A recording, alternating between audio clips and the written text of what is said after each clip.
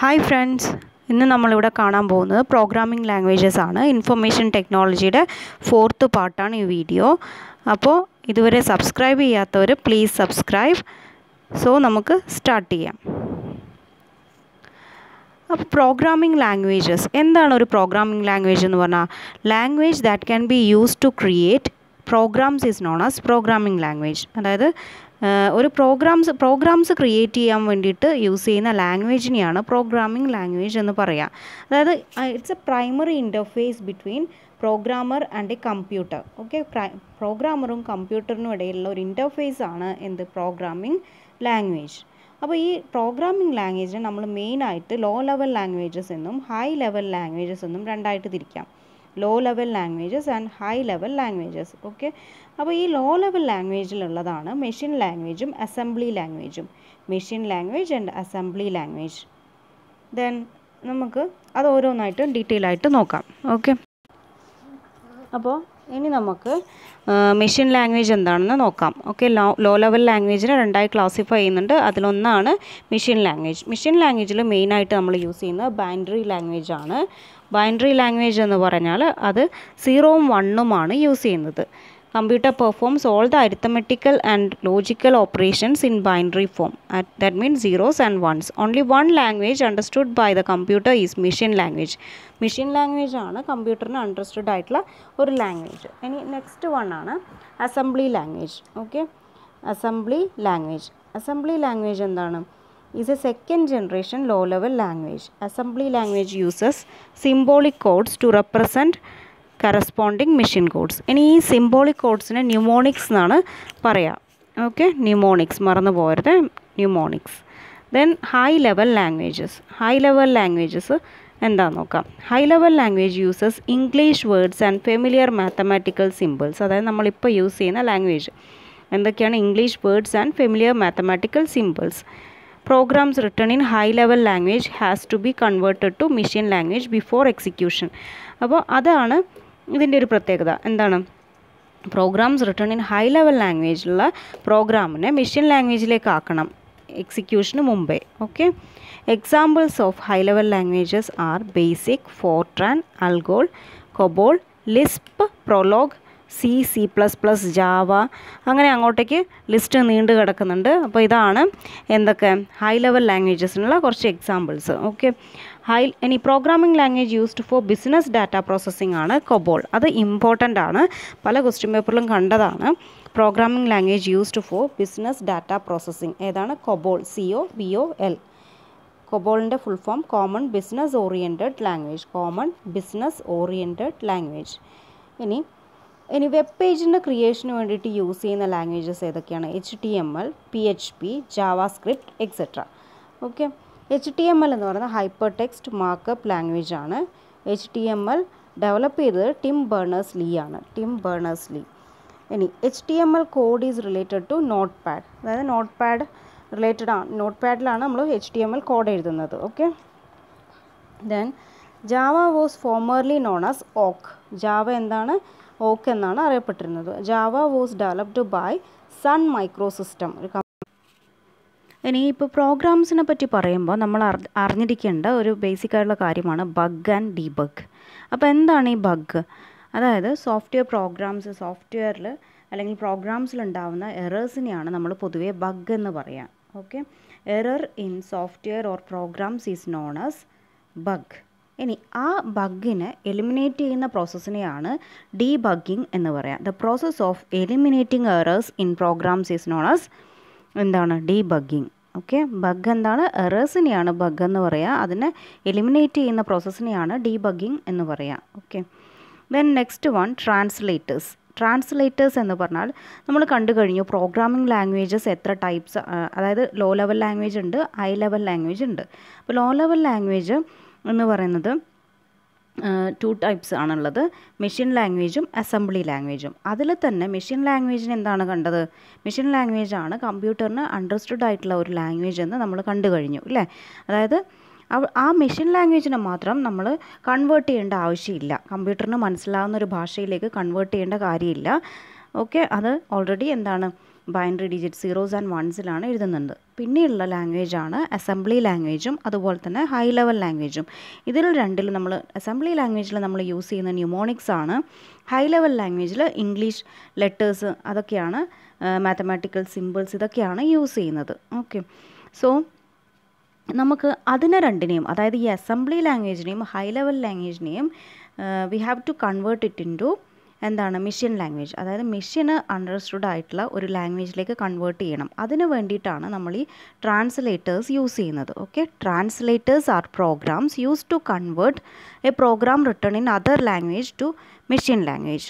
Translators R programmes use to convert A programme written in other language to machine language. അപ്പോൾ machine ലാംഗ്വേജിലേക്ക് convert ചെയ്യുന്നതിന് വേണ്ടിയിട്ടുള്ള പ്രോഗ്രാംസിനെയാണ് എന്തെന്ന് പറയുന്നത്, translators എന്ന് പറയുന്നത്. ഇനി മെയിനായിട്ട് അത് അസംബ്ലർ ഉണ്ട്, കമ്പൈലർ ഉണ്ട്, ഇൻ്റർപ്രറ്റർ ഉണ്ട്. ഇതൊക്കെയാണ് ട്രാൻസ്ലേറ്റേഴ്സായിട്ട് നമ്മൾ യൂസ് ചെയ്യുന്നത്. അപ്പോൾ ഫസ്റ്റ് വൺ നമുക്ക് എന്താ നോക്കാം, അസംബ്ലർ. അസംബ്ലർ എന്താണ്, പേരിൽ തന്നെ ഉണ്ടല്ലേ, അസംബ്ലി ലാംഗ്വേജിനെ മെഷീൻ ലാംഗ്വേജിലേക്ക് കൺവേർട്ട് ചെയ്യാൻ വേണ്ടിയിട്ടാണ് അസംബ്ലർ യൂസ് ചെയ്യുന്നത്. Assembler convert assembly language programme in to machine language programmes. മനസ്സിലായല്ലോ. Then next one compiler. Compiler എന്ന് പറഞ്ഞാൽ എന്താണ്, അതായത് ഈ കമ്പൈലറും ഇൻ്റർപ്രറ്ററും നമ്മൾ യൂസ് ചെയ്യുന്നത് ഹൈ ലെവൽ ലാംഗ്വേജിന് വേണ്ടിയിട്ടാണ്. അത് നോട്ട് ചെയ്തോളാം. Compiler and interpreter they are mainly used for high level languages. Okay, compiler എന്ന് പറഞ്ഞാൽ എന്താണെന്ന് ഇനി നോക്കാം. അതായത് compiler takes entire programmes as input at A time and convert in to machine language. Compiler എന്താണ്, ഒരു ടൈമിൽ എൻറ്റയർ പ്രോഗ്രാമിനെ എടുക്കും എന്നിട്ട് അതിനെ കൺവേർട്ട് ചെയ്യും മെഷീൻ ലാംഗ്വേജിൽ. Example C compiler. സി ഒക്കെ ചെയ്യുന്നവർക്കാണെങ്കിൽ അറിയാൻ പറ്റും. സി കമ്പൈലർ എന്താണ്, എൻറ്റയർ പ്രോഗ്രാമിനെ ഇൻപുട്ടായിട്ട് എടുത്തിട്ട് അതിനെ മൊത്തമായി കൺവേർട്ട് ചെയ്യാം മെഷീൻ ലാംഗ്വേജിലേക്കാണ്. ഇനി ഇൻ്റർപ്രറ്റർ എന്ന് പറഞ്ഞാൽ, ഇൻ്റർപ്രറ്റർ ശരിക്കും പറഞ്ഞാൽ മൊത്തത്തിലെടുത്ത് കൺവേർട്ട് ചെയ്യുന്ന പരിപാടിയൊന്നുമില്ല. എന്താണ്, take single instruction at A time. ഒരു ഇൻസ്ട്രക്ഷനെ ഒരു ടൈമിലെടുത്ത് അതിനെ കൺവേർട്ട് ചെയ്യുകയാണ് ചെയ്യാം. Interpreter takes single instruction at A time as input and convert in to the machine language. Okay, എക്സാമ്പിളാണ് ബേസിക്, BASIC. ഓക്കെ, അപ്പോൾ ഇത്രയും കാര്യങ്ങൾ ക്ലിയർ ആയല്ലോ. അതായത് ഇൻ്റർപ്രറ്റർ എന്ന് പറയുന്നത് ലൈൻ ബൈ ലൈൻ ട്രാൻസ്ലേറ്റർ ആണ്. മറ്റേതോ എൻ്റെ പ്രോഗ്രാമിനെ ട്രാൻസ്ലേറ്റ് ചെയ്യുന്ന ആളാണ്. ഇത്രയും കാര്യങ്ങൾ മനസ്സിലായല്ലോ. അപ്പോൾ ഒന്നുകൂടി ഞാൻ പറയാം. എന്താണ് അസംബ്ലർ, അതായത് ട്രാൻസ്ലേറ്റേഴ്സ് എന്തിനു വേണ്ടിയിട്ടാണ് യൂസ് ചെയ്യുന്നത്, they are use to convert A programme written in other language to machine language. Machine understood ആയിട്ടുള്ള ഒരു ലാംഗ്വേജ്, അല്ലാണ്ട് വെറുതെ പ്രോഗ്രാം ചെയ്തിട്ട് കാര്യമില്ല. നമ്മൾ എന്തിനു വേണ്ടിയിട്ടാണ്, മെഷീനെ അണ്ടർസ്റ്റാൻഡ് ചെയ്യാൻ പറ്റണം അല്ലേ, മെഷീനെ മനസ്സിലാക്കാൻ പറ്റുന്ന ഒരു ലാംഗ്വേജ് ആയിരിക്കണം. അപ്പോൾ അതിന് വേണ്ടിയിട്ടുള്ള ട്രാൻസ്ലേറ്റേഴ്സായിട്ട് നമ്മൾ യൂസ് ചെയ്യുന്നതാണ് അസംബ്ലർ, കമ്പൈലർ ആൻഡ് ഇൻ്റർപ്രറ്റർ. അപ്പോൾ അസംബ്ലർ എന്ന് പറയുന്ന പേരിൽ നിന്ന് തന്നെ നമുക്ക് മനസ്സിലാക്കാം അസംബ്ലി ലാംഗ്വേജിനെ മെഷീൻ ലാംഗ്വേജ് ആക്കുന്നു. ഇനി പിന്നെ ഹൈ ലെവൽ ലാംഗ്വേജിനെ മെഷീൻ ലാംഗ്വേജിലേക്ക് ആക്കാനാണ് കമ്പൈലറും ഇൻ്റർപ്രറ്ററും യൂസ് ചെയ്യുന്നത്. കമ്പൈലർ എന്ന് പറയുന്നത് എൻറ്റയർ പ്രോഗ്രാമിനെ കൺവേർട്ട് ചെയ്യും. അതേസമയം ഇൻ്റർപ്രറ്റർ ആണെങ്കിൽ എന്താണ്, it's A line by line translator. Next one computer networks. എന്താണ് കമ്പ്യൂട്ടർ നെറ്റ്വർക്ക്സ് എന്ന് പറഞ്ഞാൽ, അതായത് computers are connected to each other for communication. കമ്മ്യൂണിക്കേഷന് വേണ്ടിയിട്ട് കമ്പ്യൂട്ടേഴ്സിനെ കണക്ട് ചെയ്യുന്നതിന് പറയുന്നതാണ് കമ്പ്യൂട്ടർ നെറ്റ്വർക്ക്സ്. ഇനി അതിൽ ഈ ഡാറ്റ ട്രാൻസ്മിഷൻ റേറ്റ്, കമ്മ്യൂണിക്കേഷൻ ചാനലിൻ്റെ ഡാറ്റ ട്രാൻസ്മിഷൻ റേറ്റ് മെഷർ ചെയ്യുന്നത് ബിറ്റ്സ് പെർ സെക്കൻഡ് യൂസ് ചെയ്തിട്ടാണ്. എന്താണ്, ബിറ്റ്സ് പെർ സെക്കൻഡ്. ഇനി അതിൽ കമ്പ്യൂട്ടർ നെറ്റ്വർക്ക്സിൽ മെയിനായിട്ട് 3 ടൈപ്സ് ആണ് ഉള്ളത്, ലാൻ, മാൻ, വാൻ. എന്താണ് ഒരു ലാൻ എന്ന് പറഞ്ഞാൽ ലോക്കൽ ഏരിയ നെറ്റ്വർക്ക്, മാൻ metropolitan area network, van wide area network. ഇനി ഓരോന്നും നമുക്ക് ഡീറ്റെയിൽ ആയിട്ട് നോക്കാം.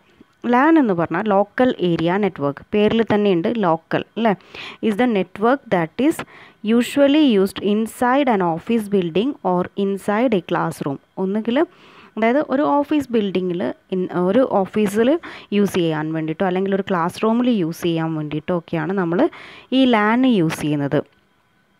ഇനി മോസ്റ്റ് കോമൺ ആയിട്ട് യൂസ് ചെയ്യുന്ന ലാൻ ടെക്നോളജീസ് ഏതൊക്കെയാണെന്ന് വെച്ചാൽ ഈതർനെറ്റ് ആൻഡ് വൈഫൈ. അതറിയാലോ എല്ലാവർക്കും, വൈഫൈ ഈതർനെറ്റൊക്കെ നമ്മൾ ഒരു സ്മോൾ സ്പേസിനെ കണക്ട് ചെയ്യാൻ വേണ്ടിയിട്ട് യൂസ് ചെയ്യുന്നതാണ്. അതായത് അതുകൊണ്ടാണ് അതിനെ ലോക്കൽ ഏരിയ നെറ്റ്വർക്ക് എന്ന് പറയുന്നത്. ഇനി നെക്സ്റ്റ് വൺ ആണ് മാൻ. അതായത് metropolitan area network is A network that spread over A city. അതായത് ഒരു സിറ്റിയിൽ യൂസ് ചെയ്യുന്ന നെറ്റ്വർക്കിനെയാണ് മാൻ എന്ന് പറയുന്നത്. ഏറ്റവും നല്ല എക്സാമ്പിൾ എന്ന് പറഞ്ഞാൽ TV കണക്ഷനാണ്. ഇനി അടുത്തതാണ് വൈഡ് ഏരിയ നെറ്റ്വർക്ക്, വാൻ. അതെന്താണ്? It spans A relatively large geographical area. അതായത് പറയുന്നതിനനുസരിച്ച് ഏരിയ കൂടിക്കൂടി വരികയാണ്. ലാൻ എന്ന് പറയുന്നത് എന്താണ്? ഒരു ലോക്കൽ ഏരിയ, അതായത് ഒരു ഓഫീസ് ബിൽഡിംഗ് അല്ലെങ്കിൽ ഒരു ക്ലാസ് റൂമിന് വേണ്ടിയിട്ട് യൂസ് ചെയ്യുന്ന കണക്ഷനാണ്. മാൻ എന്ന് പറഞ്ഞാൽ മാറി എന്താണ്, അതിൽ നിന്ന് കുറച്ചും കൂടി ഒരു ഏരിയ കൂടി അല്ലെ, ഒരു സിറ്റിയെ കണക്ട് ചെയ്യാൻ വേണ്ടിയിട്ടാണ്. ഇനി വാൻ എന്ന് പറഞ്ഞാൽ എന്താണ്? അത് ഒരു ലാർജ് ജിയോഗ്രഫിക്കൽ ഏരിയയെ കണക്ട് ചെയ്യാൻ വേണ്ടിയിട്ടാണ് വാൻ യൂസ് ചെയ്യുന്നത്. അതായത് വാൻ ഇൻ്റർകണക്ട്സ് കൺട്രീസ്. ഇനി ബിഗ്ഗസ്റ്റ് വൈഡ് ഏരിയ നെറ്റ്വർക്ക് എന്ന് പറയുന്നത് ഇൻ്റർനെറ്റ് ആണ്. ഏറ്റവും ബെസ്റ്റ് എക്സാമ്പിൾ എന്താണ്? ഇൻ്റർനെറ്റ്. ഇനി one more network is there, that is pan, personal area network. എന്താണത്? It is A communication network connecting personal devices. Personal ഡിവൈസസിനെ connect ചെയ്യാൻ വേണ്ടിയിട്ടാണ് പാൻ യൂസ് ചെയ്യുന്നത്. ഇനി അടുത്തതാണ് ഇൻ്റർനെറ്റ്. ഇൻ്റർനെറ്റ് എന്ന് പറഞ്ഞാൽ എന്താണ്? Several thousands of individual computer networks R interconnected to form the internet. Internet എന്ന് പറഞ്ഞാൽ എന്താണ്? കമ്പ്യൂട്ടർ നെറ്റ്വർക്ക്സിനെ ഇൻ്റർകണക്ട് ചെയ്യുന്നതിനെയാണ് ഇൻ്റർനെറ്റ് എന്ന് പറയുന്നത്. ഇനി അതായത് അതിൽ യൂസ് ചെയ്യുന്ന protocol, the communication protocol of internet എന്ന് പറയുന്നത് മെയിനായിട്ട് TCP/IP ആണ്. TCP എന്ന് പറഞ്ഞാൽ transmission control protocol, IP is internet protocol. ഇനി അതിൽ മെയിനായിട്ട് അപ്പോൾ TCP/IPക്ക് 4 ലെയേഴ്സാണുള്ളത്. എന്നാൽ ഒരു OSI മോഡലിന് 7 ലെയേഴ്സാണ് ഉള്ളത്. ഇവിടെ ഞാൻ കൊടുത്തിട്ടുണ്ട് OSI മോഡലും TCP/IPയിലും ഉള്ള ലെയേഴ്സ്. അതൊന്ന് മനസ്സിലാക്കി വെക്കുക, ഏതൊക്കെ ലെയേഴ്സാണ് OSI മോഡലിനുള്ളത്. Application, presentation, session, transport, network, data link and physical layer. These are the main layers in OSI model. ഇനി TCP/IPയിലാണെങ്കിൽ application, transport, internet and network interface. These are the 4 layers in TCP/IP. Okay. ഇനി ഒരു question ആണ്, the network which is considered as the ancient form of internet. ഏതാണ്? ARPANET ആണ്. ARPANET. Okay. Then പിന്നീട് ഒരു question ഉള്ളത്, internet in India was started by. ഇന്ത്യയിൽ internet start ചെയ്യുന്നത് VSNL ആണ്, വിദേശ് സഞ്ചാർ നിഗം ലിമിറ്റഡ്. ഇനി commonly used internet access methods ഏതൊക്കെയാണെന്ന് നോക്കാം.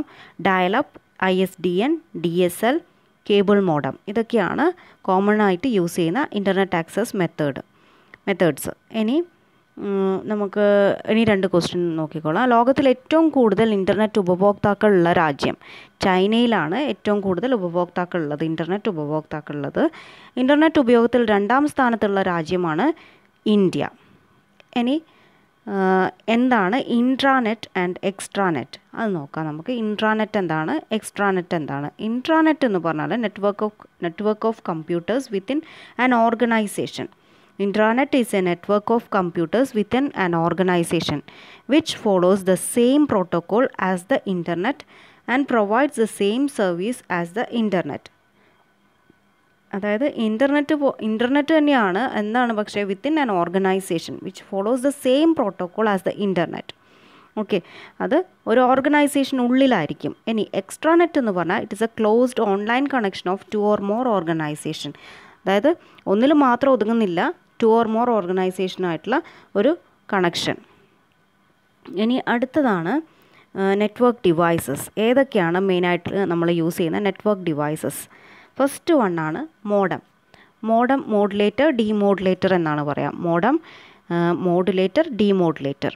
And it is a device that acts as analog to digital and digital to analog signal converter. അപ്പോൾ signal convert ചെയ്യാൻ വേണ്ടിയിട്ടാണ്, അതായത് അനലോഗിനെ ഡിജിറ്റൽ ആക്കാനും ഡിജിറ്റലിനെ അനലോഗ് ആക്കാനും വേണ്ടിയിട്ട് യൂസ് ചെയ്യുന്നതാണ് modem. It helps to transmit signals through telephone ലൈൻസിൽ signals transmit ചെയ്യാൻ വേണ്ടിയിട്ടാണ് മോഡം യൂസ് ചെയ്യുന്നത്.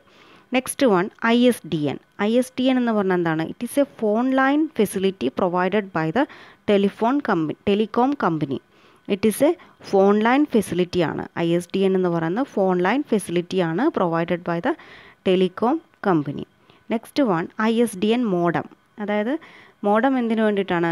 ഇൻ്റർനെറ്റ് പ്രൊവൈഡ് ചെയ്യാൻ വേണ്ടിയിട്ട്. Modem is used to provide internet through ISDN. അതായത് ഈ ടെലിഫോൺ ലൈനിലൂടെ ഇൻ്റർനെറ്റ് പ്രൊവൈഡ് ചെയ്യാൻ വേണ്ടിയിട്ടാണ് ISDN മോഡം യൂസ് ചെയ്യുന്നത്. നെക്സ്റ്റ് വൺ ISP ആണ് internet service provider. Internet service പ്രൊവൈഡറാണ് ISP. അതായത് VSNL, ഏഷ്യാനെറ്റ്, റിലയൻസ്. അതായത് ഇൻ്റർനെറ്റ് എന്തൊക്കെയാണ് പ്രൊവൈഡ് ചെയ്യുന്നത് അതൊക്കെ എന്താണ് ഇൻ്റർനെറ്റ് സർവീസ് പ്രൊവൈഡേഴ്സ് ആയിരിക്കും. ഇനി ആരൊക്കെയാണ് ഇൻ്റർനെറ്റ് പ്രൊവൈഡ് ചെയ്യുന്നത്? അതൊക്കെ ഇൻ്റർനെറ്റ് സർവീസ് പ്രൊവൈഡേഴ്സ് ആയിരിക്കും. അതിനിടയിൽ എഴുതാൻ വിട്ടുപോയതാണ് ഹബ്ബ്.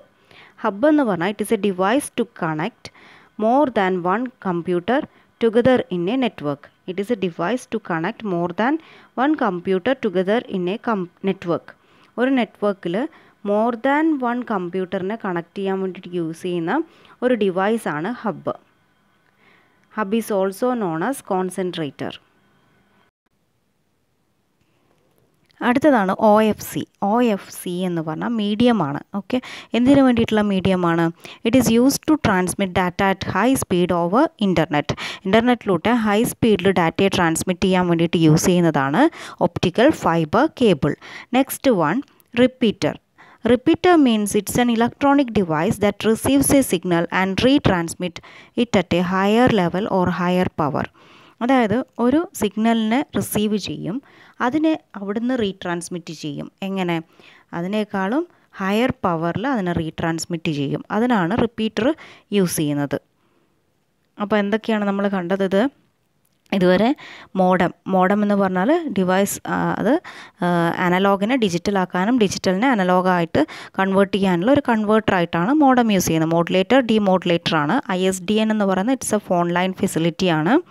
ഇനി ISDN മോഡമാണ്. അതായത് ഈ ഫോൺ ലൈൻ ഫെസിലിറ്റി യൂസ് ചെയ്തിട്ട് ഇൻ്റർനെറ്റ് പ്രൊവൈഡ് ചെയ്യുക. അതിന് വേണ്ടിയിട്ടാണ് ISDN മോഡം യൂസ് ചെയ്യുന്നത്. പിന്നെ ഉണ്ടായിരുന്ന ഹബ്ബായിരുന്നു. അത് മോർ ദാൻ വൺ കമ്പ്യൂട്ടറിനെ ഒരു നെറ്റ്വർക്കിൽ കണക്ട് ചെയ്യാൻ വേണ്ടിയിട്ട് യൂസ് ചെയ്യുന്നതാണ് ഹബ്ബ്.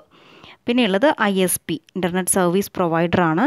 അതായത് ആരാണോ ഇൻ്റർനെറ്റ് പ്രൊവൈഡ് ചെയ്യുന്നത് അതിനെയാണ് ISP എന്ന് പറയുന്നത്. പിന്നെ ഒപ്റ്റിക്കൽ ഫൈബർ കേബിൾ, അതെന്താണ്? It's actually A medium to transmit data at high speed. ഇനി റിപ്പീറ്ററാണ്. റിപ്പീറ്റർ എന്ന് പറഞ്ഞാൽ ഒരു സിഗ്നൽ റിസീവ് ചെയ്യുക, അതിനെ ഹയർ പവറിൽ റീട്രാൻസ്മിറ്റ് ചെയ്യുക. ദെൻ അടുത്തതാണ് bridge is A device use to connect 2 segments of A LAN or 2 LAN. അതായത് 2 ലോക്കൽ ഏരിയ നെറ്റ്വർക്കിനെ കണക്ട് ചെയ്യാൻ വേണ്ടിയിട്ടാണ് നമ്മൾ ബ്രിഡ്ജ് യൂസ് ചെയ്യുന്നത്. ഗേറ്റ്വേ പറഞ്ഞിട്ടില്ല. അപ്പോൾ ഗേറ്റ്വേ എന്ന് പറഞ്ഞാൽ gateway is A router or proxy server that Roots between networks. Gateway is A router or proxy server that Roots between networks. അതായത് ഗേറ്റ്വേ ശരിക്കും പറഞ്ഞാൽ ആക്ട് ചെയ്യുന്നത് ഒരു നെറ്റ്വർക്ക് നോഡായിട്ടാണ്. 2 നെറ്റ്വർക്ക്സ് തമ്മിൽ മറ്റ് നെറ്റ്വർക്ക്സുമായിട്ട് കണക്ഷൻ പോസിബിൾ ആകുന്നത് ഈ ഗേറ്റ്വേ യൂസ് ചെയ്തിട്ടാണ്. എല്ലാവർക്കും ഈ വീഡിയോ ഇഷ്ടപ്പെട്ടു എന്ന് കരുതുന്നു. ഇഷ്ടപ്പെട്ടെങ്കിൽ തീർച്ചയായിട്ടും ഷെയർ ചെയ്യുക, ലൈക്ക് ചെയ്യുക, കമൻറ്റ് ചെയ്യുക. അതുപോലെ തന്നെ പ്ലീസ് സബ്സ്ക്രൈബ്.